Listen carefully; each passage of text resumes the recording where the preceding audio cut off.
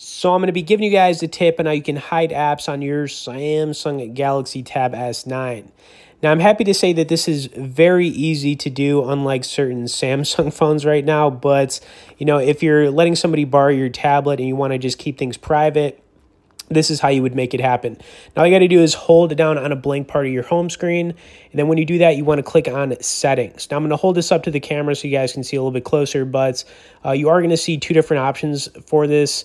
You've got hide apps on home screen and app screen. So really, that's the one you just want to click on. So when we click on this, it's going to basically just pull up everything you've got on your tablet. And for this example, I'll just click on Netflix and Alto's Odyssey. So when you do that, you want to click Done in the top right-hand corner. And if we go back and we start to look for these apps, you're going to notice that they're not there anymore. So let's bring them back to life. Let's go back into our settings here.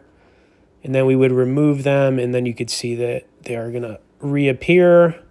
And there they are right at the bottom. So happy to say this is very easy to do. Like I said, unlike on Samsung phones currently, but that is how you make it happen. Anyways, hope you guys enjoyed this quick tip. I'd also like to point out that you can get on our tech newsletter where we send out one email a week on only the good stuff directly below in the description. As always, thanks for watching this, guys, and we'll see y'all in the next video.